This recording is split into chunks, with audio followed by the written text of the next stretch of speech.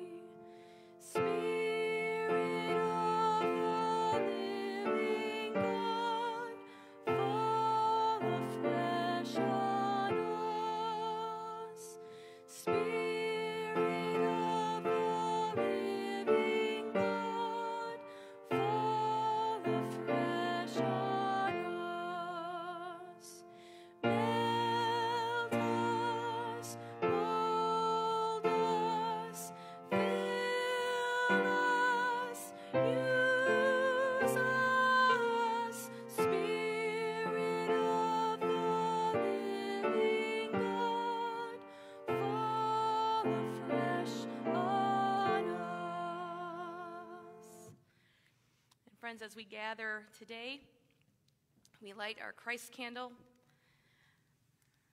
and remember the light of Christ that shines in our lives and in the world. We gather in this season of Epiphany when we focus on God coming for all the world and God showing up in our lives in powerful ways. And so that candle is a remembrance for us, a reminder of that for us. And if you're joining us online this morning, I invite you to light a candle or even wherever you are to look at the light and remember God's presence and power. As we gather today, may the peace of Christ be with you and also with you.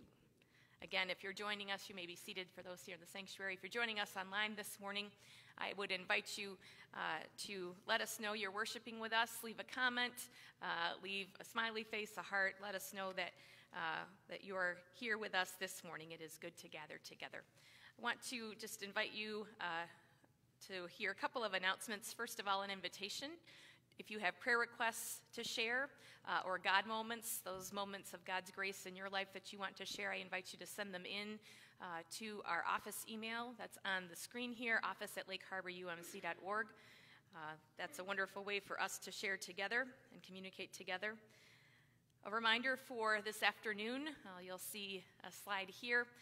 This afternoon, 3 o'clock here in the sanctuary, we're going to be showing the film To Kill a Mockingbird that we're sort of using as a jumping off point for this series. So we'd invite you to come and enjoy that time this afternoon here in our sanctuary. Reminders for all the opportunities that we have this week going on. Grief Share Monday night, Bible studies on Tuesday morning, Tuesday evening, and Saturday morning. This Tuesday night also, we have our worship brainstorming time, our next worship brainstorming for Lent, which is going to be a series on the Psalms. And so we'll meet downstairs in our fellowship hall at 6 o'clock for a potluck. And then at 7 o'clock, we'll start our brainstorming time. So all are welcome to come to that. Those are really wonderful times to share and grow together and do the work that we do together to prepare for worship. So we invite you to be part of that. Even if it's your first time, we would love to have you join us for this special time together. Youth group will meet on Wednesday. On Thursday morning, our MNO group, which stands for Membership, Nurture, and Outreach, will gather to prepare some special Valentines for our homebound members and friends. And again, if you want to offer some of those, we would love your help. Or you can come and help us pack those and then deliver them as well. Our social justice group will meet Thursday night, and then this coming Friday is the chili cook-off put on by our high school youth as they raise funds for their mission trip this summer that we hope will happen to Henderson Settlement in Kentucky. That's the plan. So we're moving forward and getting excited for that. Next Sunday when we gather is the Super Bowl. Some of you who watch football would probably know that. But it's also going to be the Super Bowl here, S-O-U-P-E-R. So we're collecting cans of soup to support our local community. They'll both support Hand to Hand, which we're partnering with Temple United Methodist Church to provide chicken noodle soup for people in need, for children in need. And also we'll support MAPS Food Pantry. So if you can pick up some soup this week, that will be a wonderful way for us to gather those things and help our community. I also want to just simply lift up, as we move into a new month, we move into a new focus for our social justice issue. And this month, it's literacy.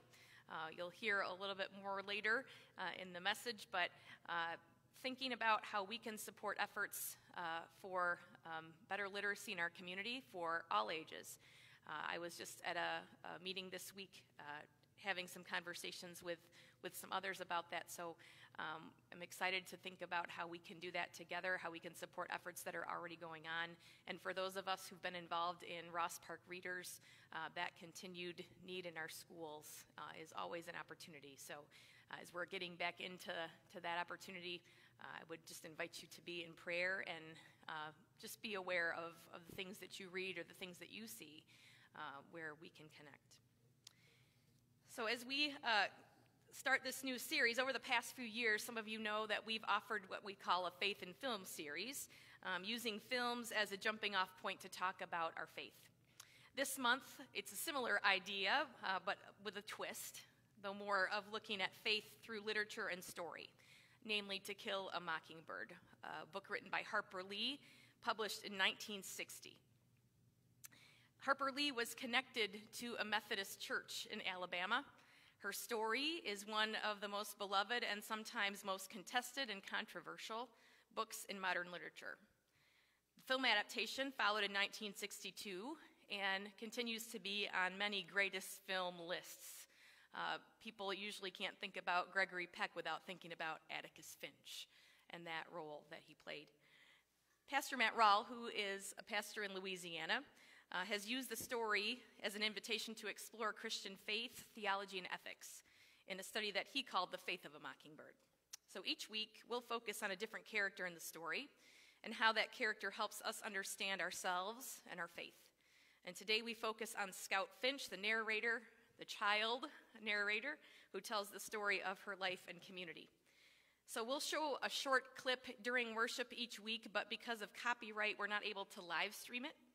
The link for you to watch online is available. I sent that out yesterday. So for those joining on our live stream, you're going to have about 3 minutes this morning of a little bit of a break. But for those here in the sanctuary, I would invite you to take a look at this clip from the beginning of the story where we meet Scout, her father Atticus, and her brother Jem. Take a look.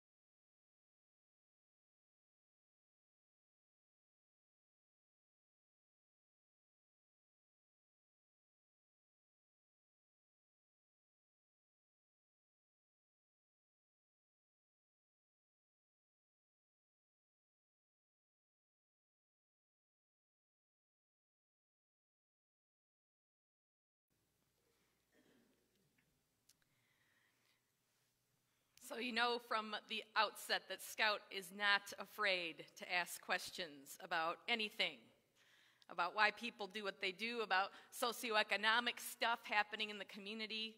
And I hope you heard the shout out to the Methodists at least 3 times in that clip. Scout's connected to her family and community, which plays a big part in how she responds to what's happening around her, especially what's unknown, what's difficult, what's new.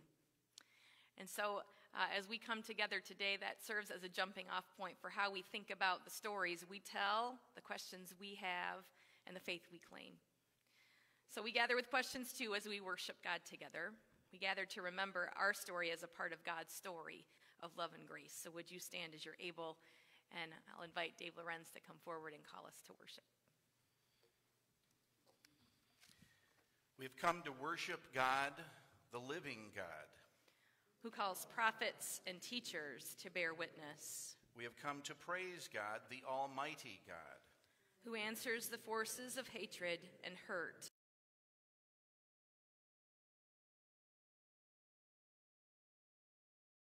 Who chooses even you and me to receive and carry the word of life and hope. Glory to God. And would you remain standing as you're able? We'll sing the first 4 verses of Amazing Grace.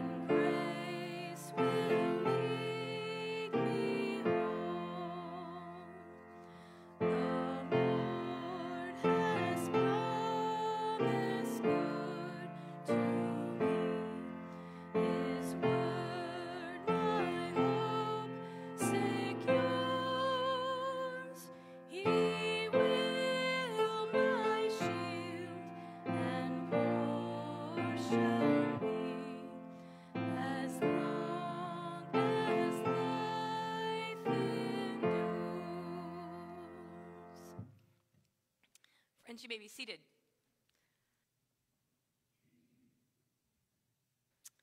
I want to invite those who are young and young at heart to pay close attention this morning, just for a moment.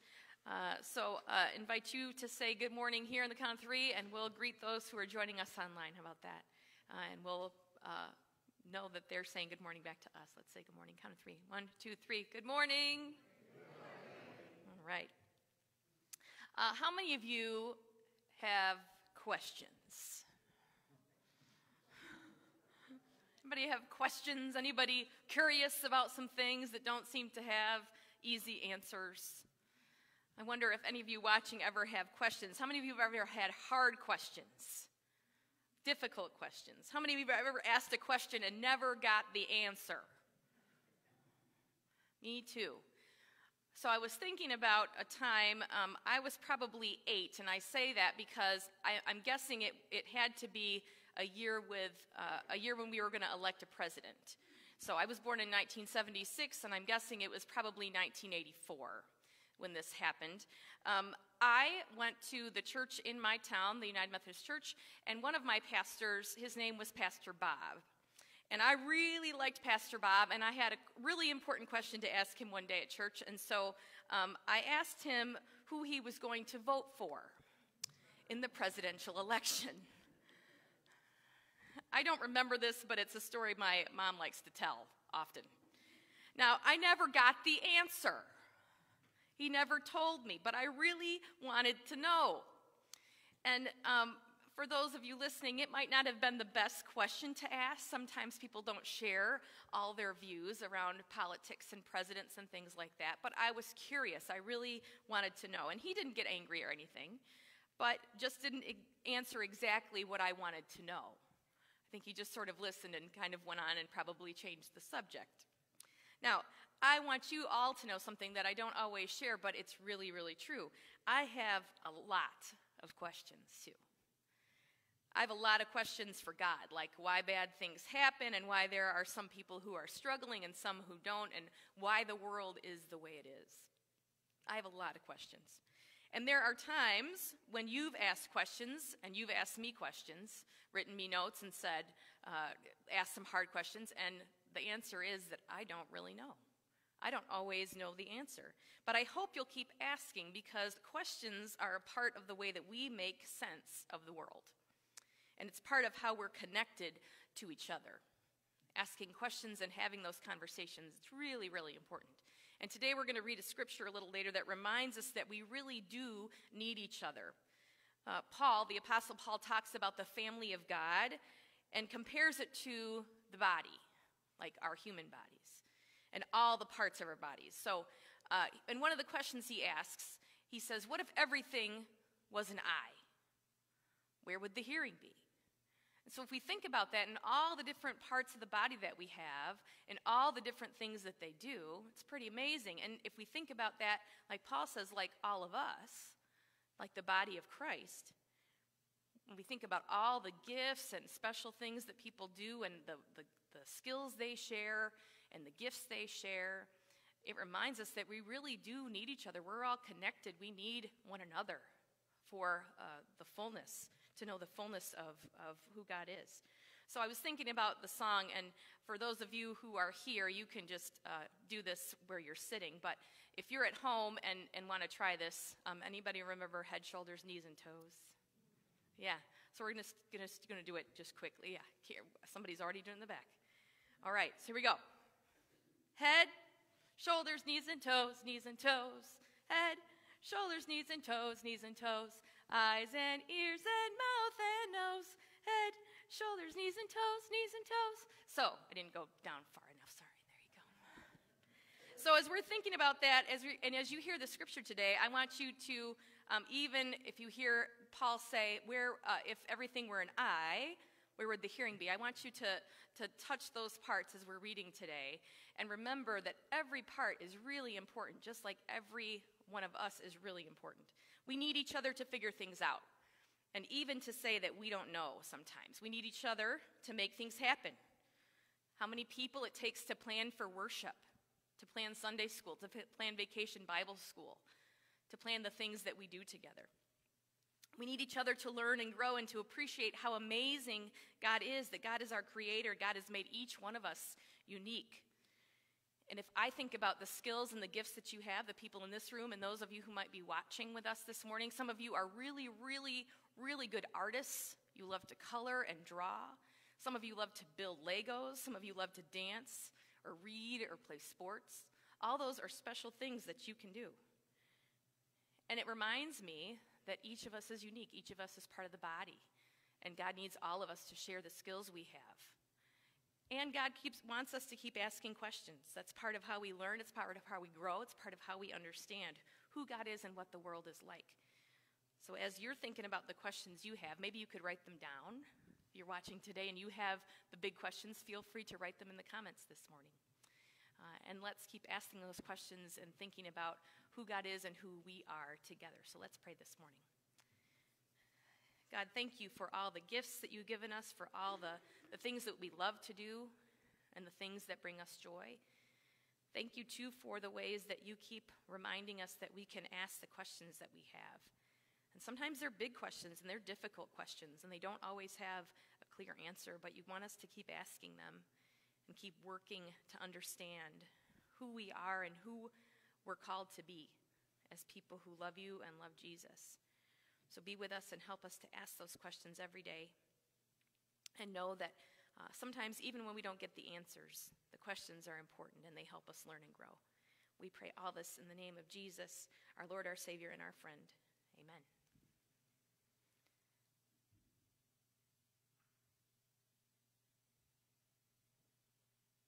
All right, get to do the God moment. I always say get to, even though it, one of those things. I'm sure you're like me. You find many times during the week, you just find yourself kind of saying, thank you, God. Thank you, God. So many times, so many things happen. And then even just now, when I was reading this, I said, thank you, God. You read the line, it says, did I let go of my anger and resentment? Gallup, I was just reading a study this last week. They said Gallup surveyed Americans, and they said that 42% of Americans said that they spent a significant amount of time the previous day in anger. And I have this theory, and I'm always thinking about it these days, that the pandemic has separated us. It's split us apart, and it's caused all these anxieties and fears and distrust issues and anger. And, we need to come together. So yesterday I was in Sault Ste. Marie. I don't know why I'm feeling this way. And I had the pleasure of going on the ice for the I-500 snowmobile race. It's the fastest, snowmobile race in America. It's a mile-long loop, and it's really cool. Even the way it came together, 5 guys over a cup of coffee 55 years ago with this idea of doing something to bring people together in their community in the wintertime.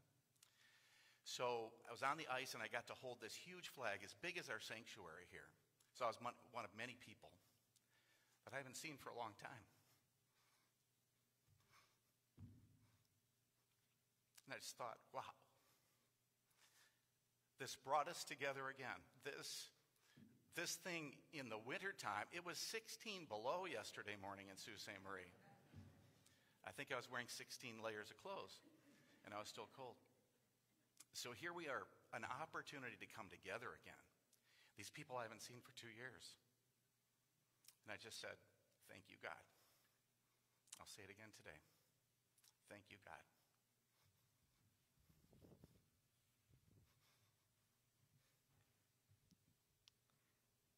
Thanks, Dave. As we come to a time of offering together, I want to offer a couple words of thanks first to our worship team for their work in preparing for this series and in everything we have up here visually and creatively. I also want to thank many people who helped to provide the ministry of hospitality for a memorial service held here at our church this week. Every gift of time and talent, every creative idea, all of it matters. And it's a real blessing to our mission and ministry together. As we enter this new month, I want to remind you again of opportunities for special giving that we have beyond our regular giving that supports the mission ministry of the church.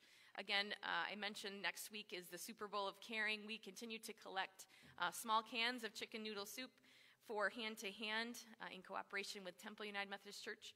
And in February, our Noisy Offering will support the efforts of Dancing with the Local Stars and their efforts to support local food pantries. We have some people who are closely connected to that, who are members of this congregation. We have a couple folks who are dancing this year as well. So we want to join with them in their efforts to help our local food pantries. And all the funds raised go right to that. So we're thankful for that as well. So keep that in mind for our Noisy Offering. During this time of offering, I would invite you to prepare your regular offering, to send it in, to go online to our website if you want to give that way, lakeharborumc.org. During this time, we have, as Dave mentioned, we have God moments that we share each week. They're always a blessing to us. Some of them are spoken, some of them are written down. So you'll see those that were sent in this week during this time of offering. I would encourage you to write one down, to send it in. They really are a way that we witness together and build community together. So let's take this time give thanks to God and offer our hearts. Let's worship.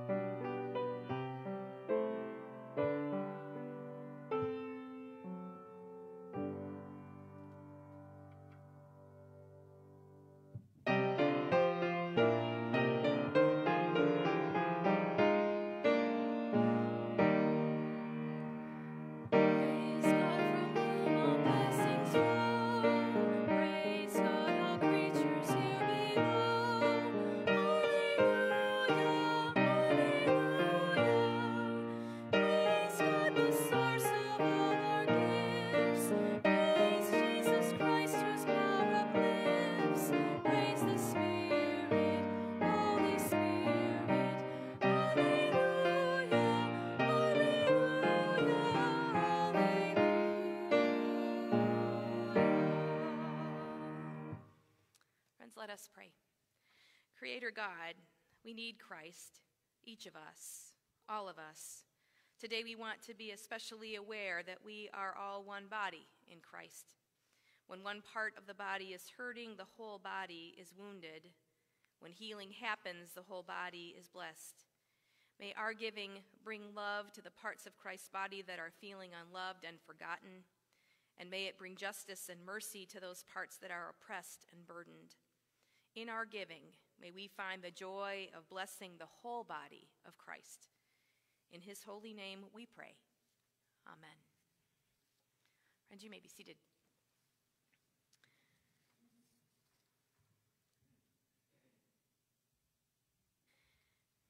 As we come to the scripture today, I'm going to invite Dave to share this with me. This comes from 1 Corinthians chapter 12, beginning with verse 4. There are different spiritual gifts, but the same Spirit. And there are different ministries and the same Lord.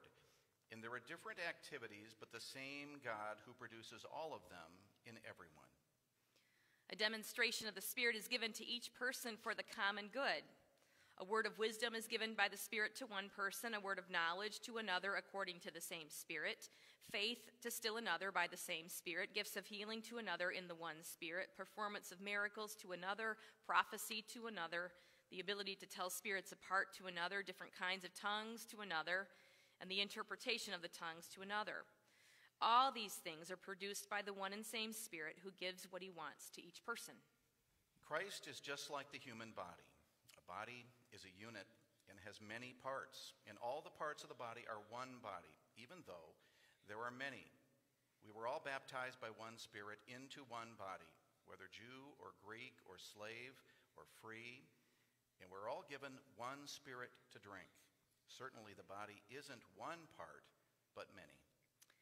If the foot says, I'm not a part of the body because I'm not a hand, does that mean it's not part of the body? If the ear says, I'm not a part of the body because I'm not an eye, does that mean it's not part of the body? If the whole body were an eye, what would happen to the hearing?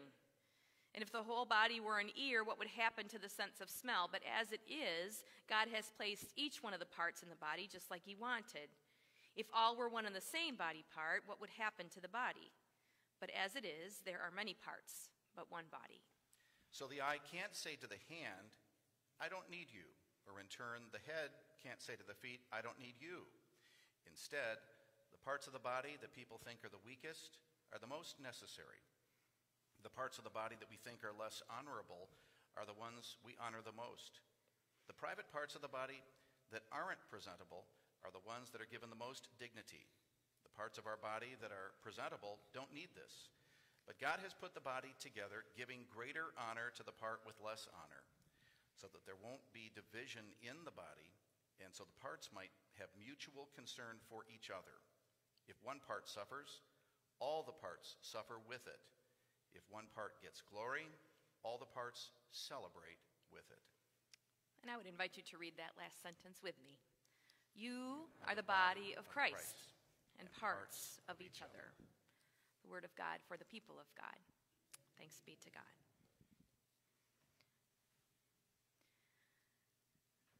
I'm going to invite you to see a short video this morning as an introduction.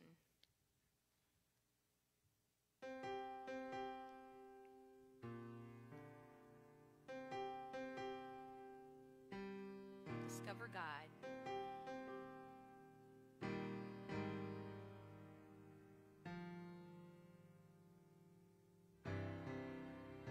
In the midst of all stories.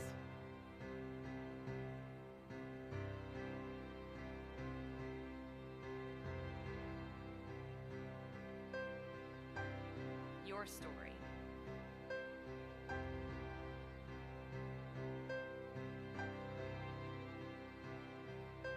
And the stories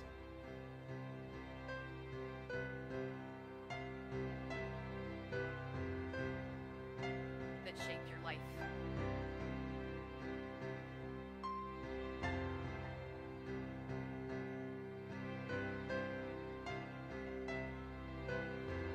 Discover the faith of a mockingbird.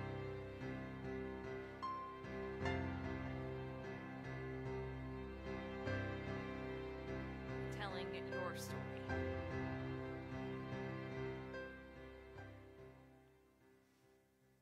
Let us pray.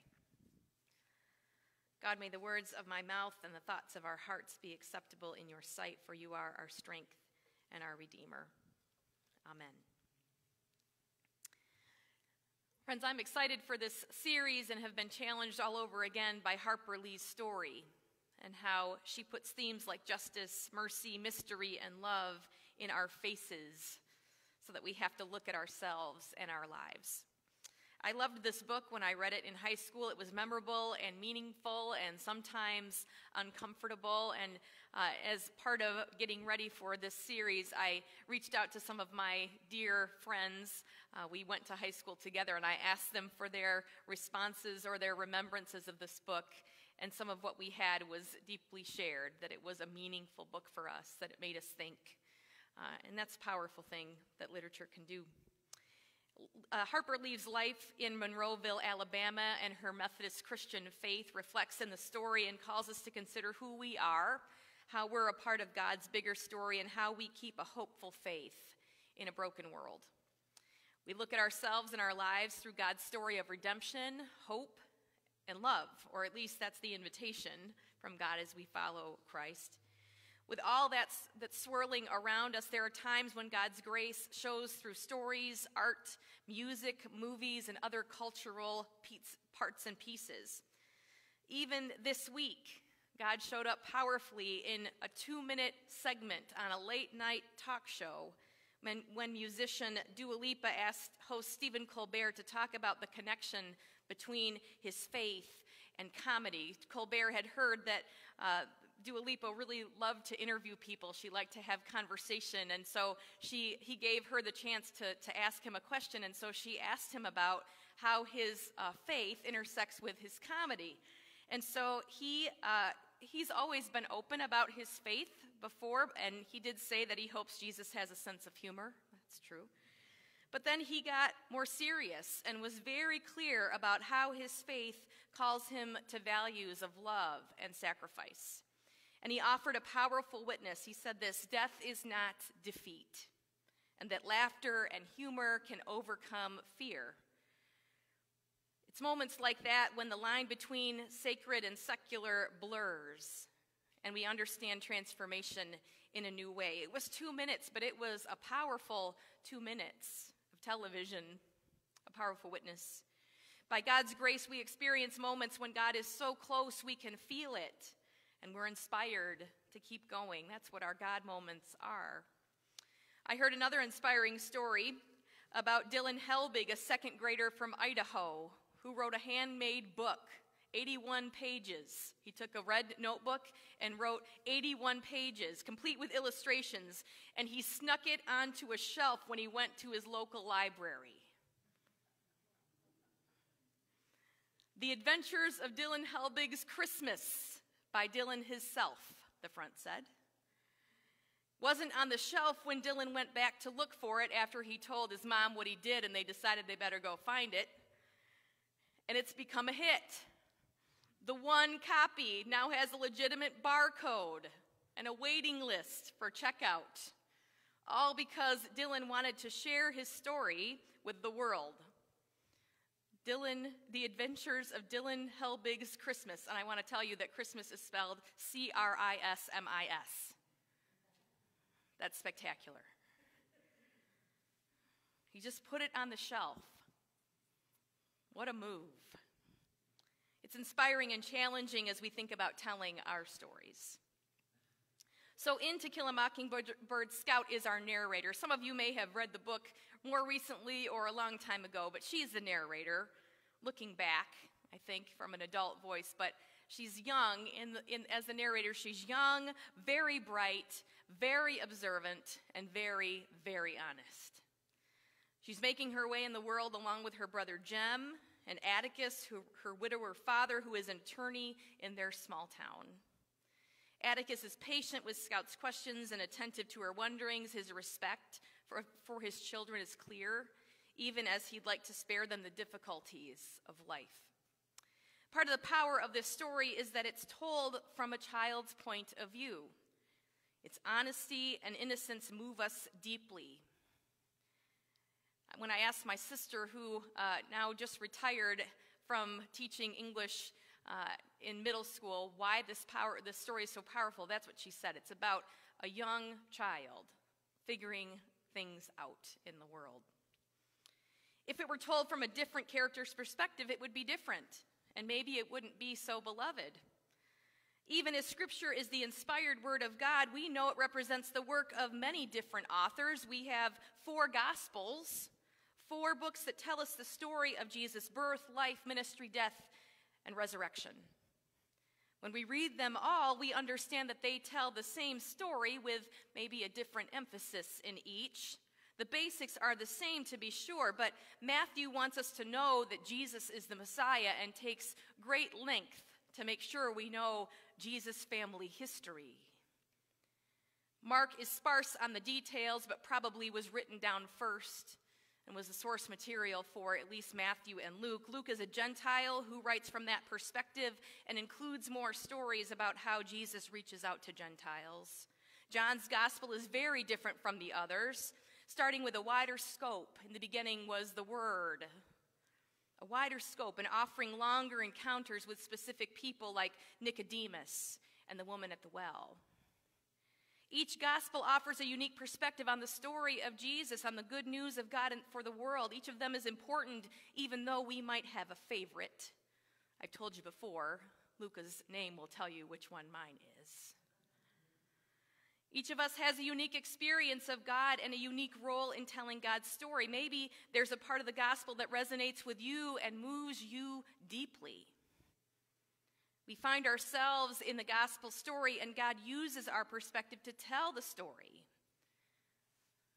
Some of you may have seen the Broadway musical Hamilton in its run in so many different places over the last few years. There's a line in one of the songs that says, "Who lives, who dies, who tells your story?" It's a question that's asked, but it's a good question. Who tells your story? Each week of this series, I'll offer some questions that we can respond to, maybe even on social media, as a way to tell our stories. So the first one, you'll see here. How do your daily habits reveal your faith and your values? It occurred to me as I listened to that interview from the late night talk show this week that that's really what that was about. What are your faith? What are your faith and values? How do they look in your life? And then another one that you might respond to, for what do you give thanks? I promise we don't plan this stuff. Dave's God moment is a perfect example. The Holy Spirit is working all the time to help us make those connections. Just like the body has many parts that are important to the whole, our experiences of coming to faith in Jesus and living our faith are important. Paul's word to the community affirms that everyone and every story has value. We truly need each other to get the most complete understanding of who God is and what God is like. In the story that we're using as this sort of jumping off point, Scout is learning her place in the community as she stands against the norms for a young girl. She doesn't really love to wear dresses. She'd rather run around in her overalls. She's learning her place as she asks honest and hard questions, and you heard some of that in the clip. Are we poor? Are they poor? And there are more that she asks. She's learning her place as she tries to understand justice and seeks to make sense of the world. Even with the blessing of understanding that those stories that we have, even the story of Scripture told from those different perspectives, with the blessing of that comes a caution. Scripture is living and active, we're told, and it always meets us where we are. But I think it begs some questions for us. What are the stories that we tell ourselves about God? Are they true? We know people who struggle to believe that God really loves them because of painful life experiences or because someone made Christ's love out to be conditional rather than unconditional and gracious and steadfast. What are the stories we tell about others? You ever told a story about somebody and been wrong? We'll get to some of that in this story too. Harper Lee's story reminds us that our prejudices and assumptions and sometimes what others tell us aren't the truth. The children's constant wonder and the community gossip about Boo Radley, along with the very public trial of Tom Robinson, challenge us to consider who we're listening to and how we seek truth. When do we come to the place where we understand that the world isn't idyllic? It's not perfect. Do you remember those moments when you realized as a child things aren't perfect? This is difficult. When it feels like evil will win, how do we respond? How do we hold the brokenness around us and still live with the hope that God is at work for good, that God is doing a new thing? That death is not defeat. We talk about our own stories, but what about our story as a community of faith? For more than 65 years now, we've been here making disciples of Jesus Christ for the transformation of the world. Some of us have been here for a long time, some of us not so long. But no matter the timeline, we're called to use the gifts we have, each of us uniquely gifted as a part of the body of Christ, to serve God, to serve others. Our role is to offer Christ's love, to tell the story of God's grace. We do that now in many ways. I could make a long, long list, but I want to highlight one that was particularly powerful for me this week. I was especially moved at our grief share meeting on Monday night when we sat back here in the sanctuary and the Holy Spirit's presence was very real in the community of people who were gathered, none of us knowing one another well, but called together in the midst of different grief journeys. It's amazing how God keeps transforming us as we connect to each other, as we hear one another's stories. As I mentioned a little earlier, I attended a luncheon this week sponsored by the United Way in town for faith partners, where the focus was literacy and what the church can do to partner with our community to reach out and help people who need help. We have some things in place already through our ministry, like Ross Park Readers. But there are others I know who do things in the community and other places and other connections. And there may be some opportunities for us to help adults who struggle with reading and literacy, maybe more than we realize. It's an opportunity, and I'll be sharing more as I get more information. But what is God calling us to do to continue to share the story of God's grace in new ways? You may have a vision and dream for a new thing that God is doing, that God has laid on your heart. If you do, share it. Scout's willingness to ask hard questions can inspire us to ask them too, especially as we seek to understand God's will and way and how we might be open to God's leading to places we did not expect. We do it together, and we do it as we nurture our relationship with God. Dave offered a word from the handout that we have today. This will be posted on our Facebook page as well, but I'd invite you to look at the questions that are asked there. These come from Henry Nouwen. How do your daily habits reveal your faith and values? That's the question for us, but these are questions from him. Did I offer peace today? Did I bring a smile to someone's face? Did I say words of healing? Did I let go of my anger and resentment? Did I forgive? Did I love? These are the real questions. Ultimately, our story begins with brokenness and struggle. The story of faith can begin that way, but that's not how it ends. There is healing and grace and resurrection, and we're called to be part of that story. Even as we come to the table where bread is broken for us and the love of God is poured out for us, we know that broken bread and the cup of salvation offer us new life and hope. There are many connections that we have with others, and sometimes those connections bring expectations for who we are, how we are, and what our place is. Today, we're offered a reminder when we come to the table of whose we are and the place where we find rest and peace and grace. It's a holy meal, a holy moment when we remember our part in God's bigger story of grace and love that offers redemption and ultimately promises redemption for the whole world that God loves. And so I would invite you to pray with me this morning as we come to the table.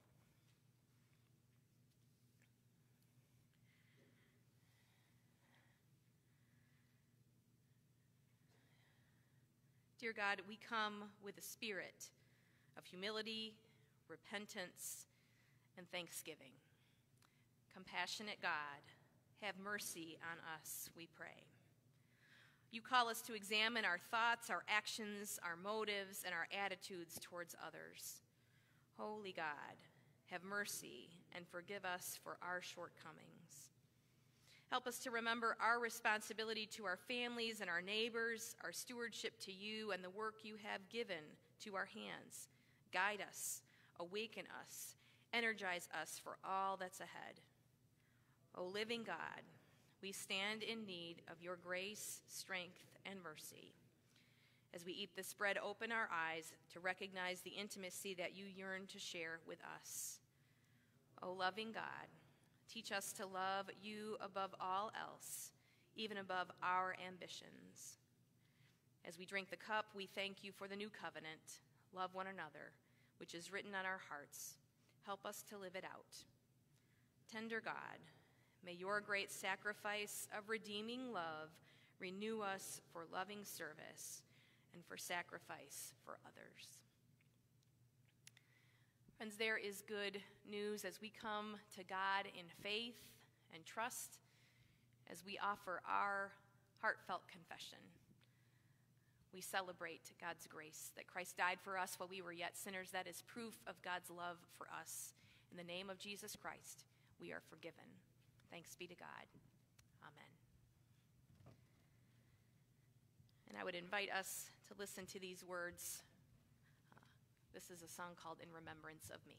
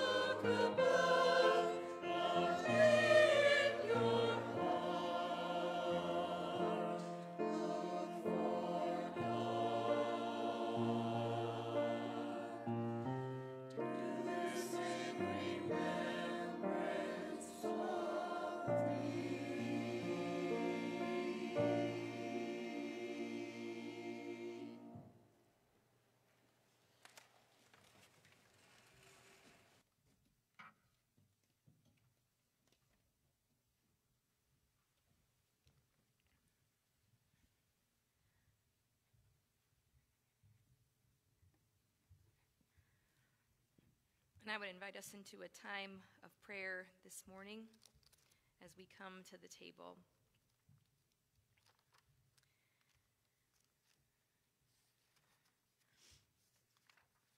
Friends, the Lord be with you, also with you. Lift up your hearts. We lift them up to the Lord. Let us give thanks to the Lord our God. It is right to give our thanks and praise. It is right and a good and joyful thing always and everywhere to give thanks to you, Almighty God, creator of heaven and earth.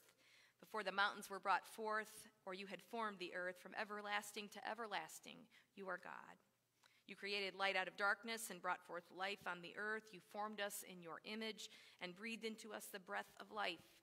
When we turned away and our love failed, your love remained steadfast. You delivered us from captivity, made covenant to be our sovereign God, and spoke to us through your prophets. And so with your people on earth and all the company of heaven, we praise your name and join their unending hymn. Holy, holy, holy Lord, God of power and might, heaven and earth are full of your glory. Hosanna in the highest. Blessed is he who comes in the name of the Lord. Hosanna in the highest. Holy are you, and blessed is your Son, Jesus Christ, in whom you have revealed yourself, our light and our salvation.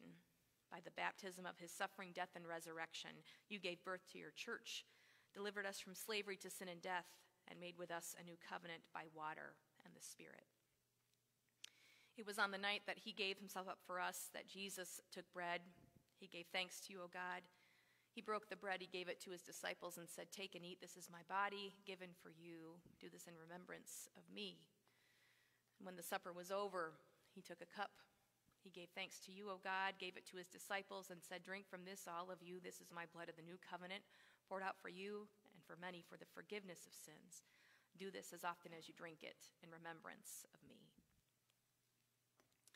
And so in remembrance of these your mighty acts in Jesus Christ, we offer ourselves in praise and thanksgiving as a holy and living sacrifice in union with Christ's offering for us as we proclaim the mystery of faith.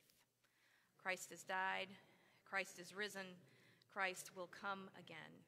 Pour out your Holy Spirit on us gathered here and on these gifts of bread and cup. Make them be for us the body and blood of Christ, that we would be for the world the body of Christ, redeemed by his blood. We offer our prayers this morning for ourselves, for our loved ones, for our community, for our church family, for our nation, for our world. Hear our prayers, O God. We give you thanks for the blessing of prayer in our lives. By your Spirit, make us one with Christ, one with each other, and one in ministry to all the world, until Christ comes in final victory and we feast at his heavenly banquet. Through your Son, Jesus Christ, with the Holy Spirit, and your holy church, all honor and glory is yours, Almighty God, now and forever. Amen. Friends, I would invite you to take and eat and take and drink this morning the bread of life and the cup of salvation.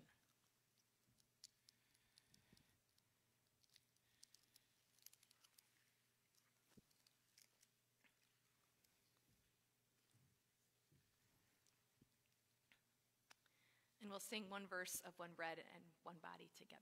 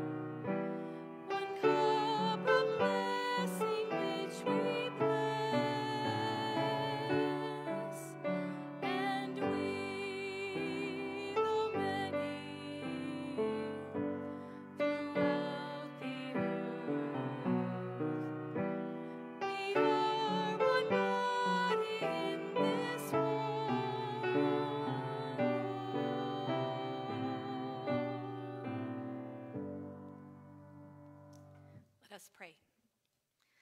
Gracious God, we give you thanks for this holy meal, this holy mystery in which you give yourself to us, in which you strengthen us to serve you in the world. Guide us and help us, we pray, in the name and spirit of Christ, who taught us to pray. Our Father, who art in heaven, hallowed be your name. Your kingdom come, your will be done, on earth as it is in heaven. Give us this day our daily bread, and forgive us our trespasses, as we forgive those who trespass against us. And lead us not into temptation, but deliver us from evil. For yours is the kingdom, and the power, and the glory forever. Amen. Friends, would you stand as you're able, and we'll sing together, Bind Us Together, as we go from here this morning.